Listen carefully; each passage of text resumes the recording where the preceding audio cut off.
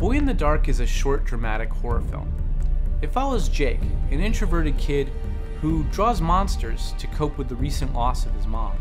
Jake's consumed by fear. Fear of life, fear of death, and a paralyzing fear of the dark. This project came about when a close friend of mine suggested that I write a film based on the opening of my recent TEDx talk. In it, I described how, as a child, I had a very horrible combination of an overactive imagination and insomnia. Jake's imagination breathes unnatural life into the darkness, allowing shapes to clump together, rotting flesh, driven by the unrelenting desire to terrify, smother, to kill.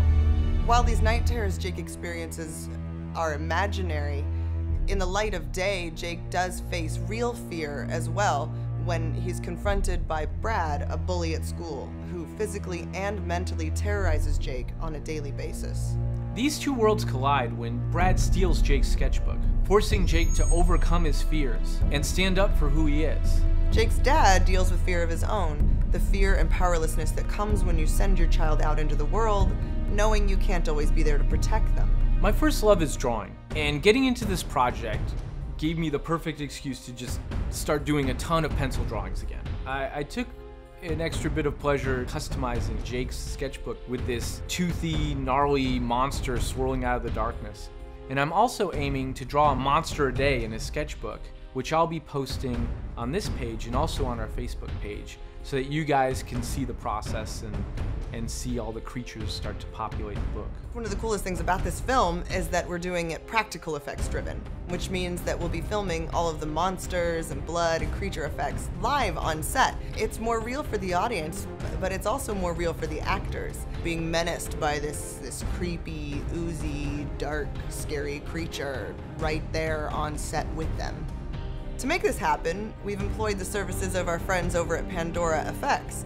Margaret Caragan and her team of badasses will be handling all of the bloody noses and bruises and cuts that Jake will endure, as well as the application of prosthetics, paint, and special effects makeup for our hero creature Diana, and the assortment of night terrors who menace Jake in the dark. I met Jason somewhere around 10 years ago. He has this great visual vocabulary. Encyclopedic, he can pull up and remember a lot of different looks. He knows what he would want as a director.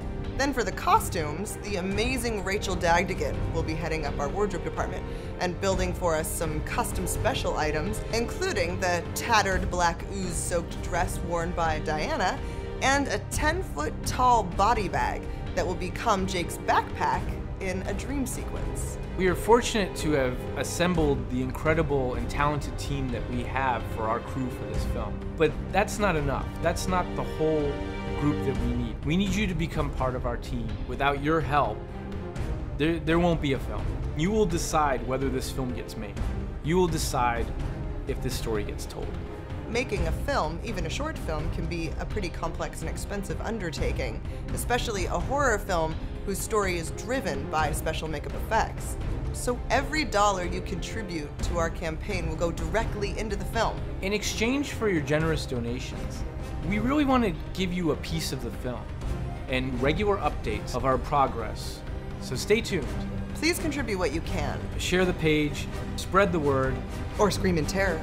and thank you all so much.